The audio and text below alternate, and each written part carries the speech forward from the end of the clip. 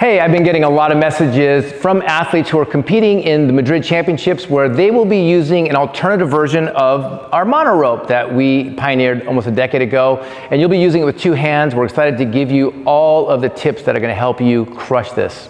For crisp, clean double unders, you simply want to make sure that you keep the mono rope close to your body, elbows slightly behind your shoulders. Imagine polishing your belt buckle with that mono rope.